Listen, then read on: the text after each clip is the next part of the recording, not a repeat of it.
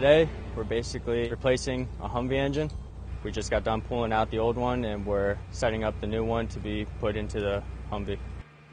What happened with the engine is the injection pump went bad, and then there was a gear that wasn't catching, and that gear was bad. As a result, the entire engine had to be replaced. In order to fix the engine, we take essential parts off the old one and put them on the new one so that way it can run. The capabilities of this shop set out here is pretty much everything that we can do back in Okinawa in a regular shop we can do out here with the tools that we brought out here with us.